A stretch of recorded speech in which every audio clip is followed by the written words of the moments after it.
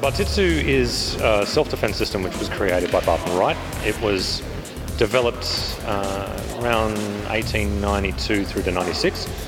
It is for use with a modern context at that time, so it's for gentlemen mainly, but there is also use for females, which involves either a walking cane or an umbrella or a parasol.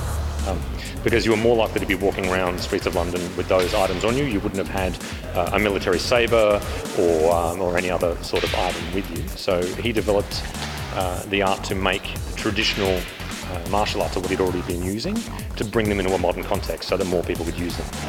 The remakes of the Sherlock Holmes films have brought Bartitsu more into the public eye because of the fact that Sherlock Holmes himself was written by Arthur Conan Doyle as being a specialist in Bartitsu, and because of that more people have seen this and gone, what is this? I've never heard of this stuff before. Or if you've read the books, you've read it, but you've only ever alluded in the text as to what it is. But with the films, it's allowed people to see.